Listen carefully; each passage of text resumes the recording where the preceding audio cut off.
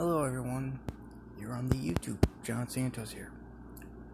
Well, it's official. We have the largest group of dummies ever made. What happened?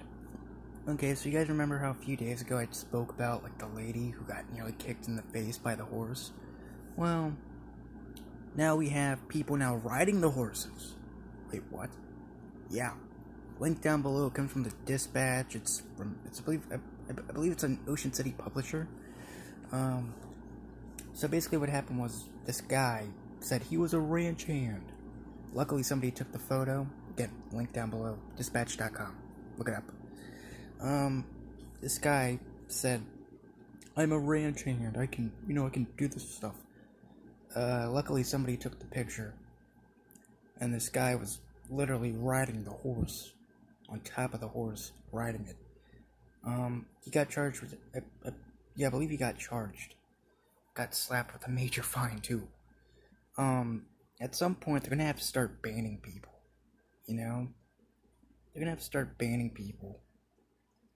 I mean, it's sad, but it's look, they're gonna have to start banning people. They need to. They really need to start doing something. Instead of $1,500 fine, why not raise it up to $10,000? Yeah, plus, if I was the guy who was in charge of this, I would say, okay, anyone who was in that vehicle, anyone who came with them, you're banned too. And this just doesn't apply to all the federal parks. This applies to every single state park as well.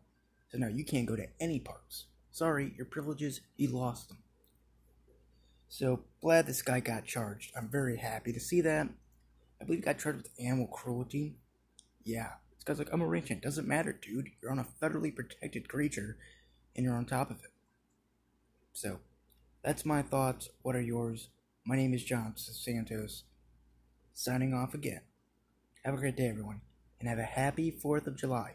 Go America!